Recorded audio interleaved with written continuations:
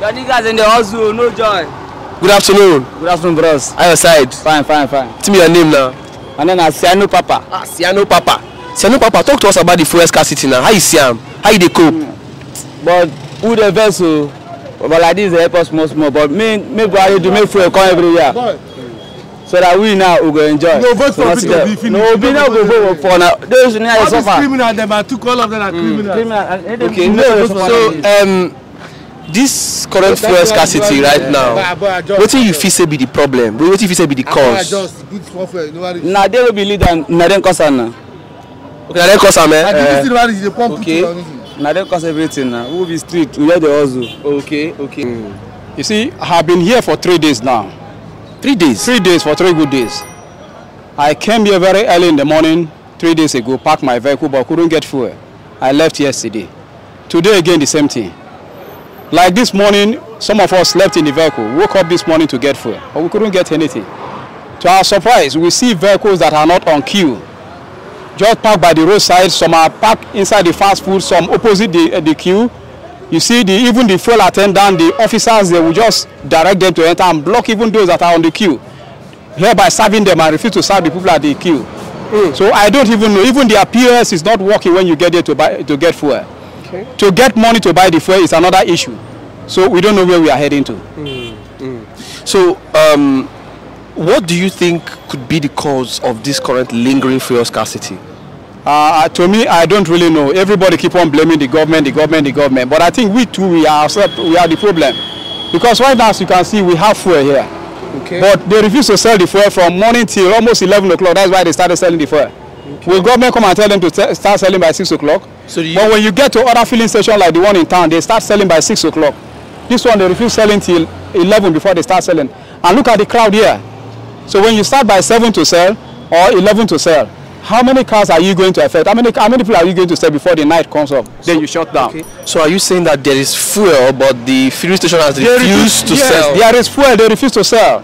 That is the issue. There is fuel for NNPC and even other filling stations. There is fuel too. Go to a tunnel, there has been fuel. See, they locked down, they refuse to sell. Wow. It's just of today that the tunnel decided to open. Otherwise, they've had fuel sales. I saw when their tankers came in, they refused selling.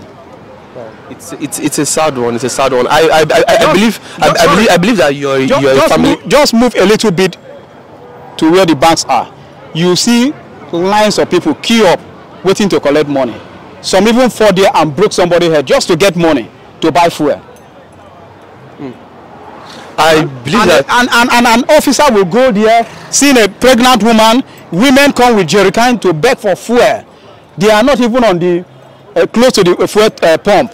They are sitting by the side begging, please help us. And the man will just go there, pick their jerrycan and be busting one after the other. Is it done anywhere? But I don't pass my head though, bro. You understand? For the past 4 days now I've been here. And I never still buy.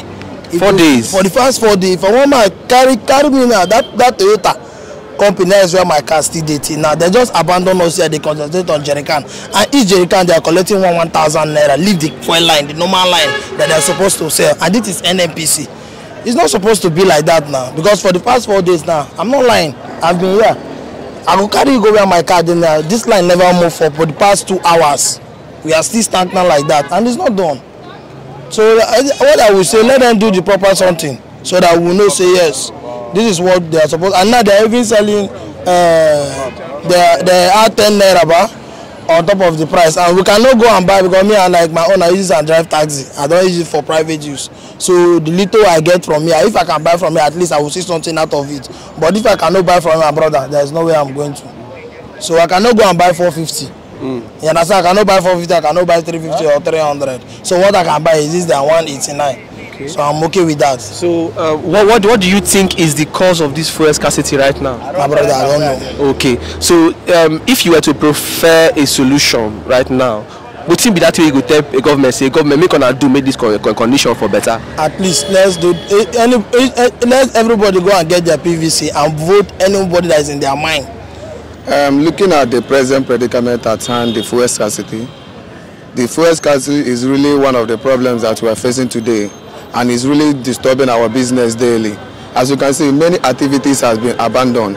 Since morning, I have been here to look for a way to get a fuel that I can use for my business. But all this while, instead of for them to allow people to go and buy fuel. They are pushing people away, and most of the motorists that have been here since months, they have left due to the problems that we are facing. They will not allow you to enter into the fuel station and buy fuel. I'm a business person. Since 5 days now, I've not sold any market due to this fuel scarcity. And each day I'm coming to shop, I spent almost 600 naira added to my feeding this thing. So you can see that those students are not helping matter. It's really affecting. So what do you think could be the cause of this issue right now that is being faced by not just motorists but Nigerians? Well, the cause of this issue is that our government has failed us. It's obvious. This present government has failed us. They intentionally want to suffer their citizens. Because looking at it, this is an election season. And this is the beginning of the year. Things have not stable as normal as supposed to be. So they just, since last year December, they just decided to wicked everybody.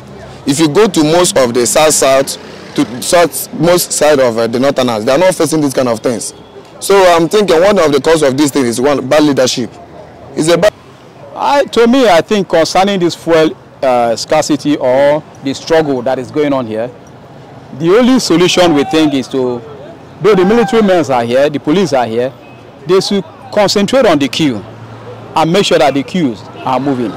Secondly, they should make sure that all the filling stations that have fuel, that decide not to sell the fuel, they should go and check their tank to be sure that they have the fuel, and anyone that refuses to sell the fuel, they lock them down. Okay. If by doing so you see other people will decide to sell, they will come up to sell their fuel, they will open their station for business. Okay. Not to have this fuel, you keep it.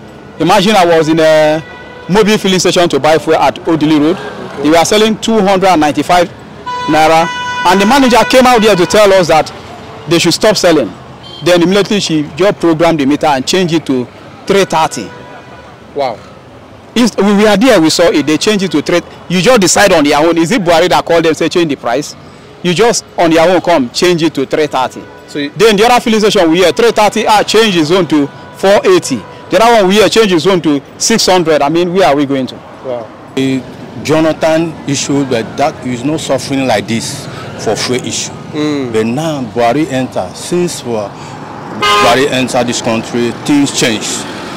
And a person like me, I don't like the way things dey. We need a good leader to change this country to better for us. So are you saying Buhari is not a good leader? It's not a good leader for us. Why do you think so? See, everywhere we're suffering. See, everywhere we're suffering. Everybody take, I see money is not in Nigeria. I going to bank, no money for inside bank. What is happening? Everybody is angry about this issue. But you are aware that no government can actually fix it all, right? They only go and you're going to give us the right person to amend this country. This country is scattered. It's free.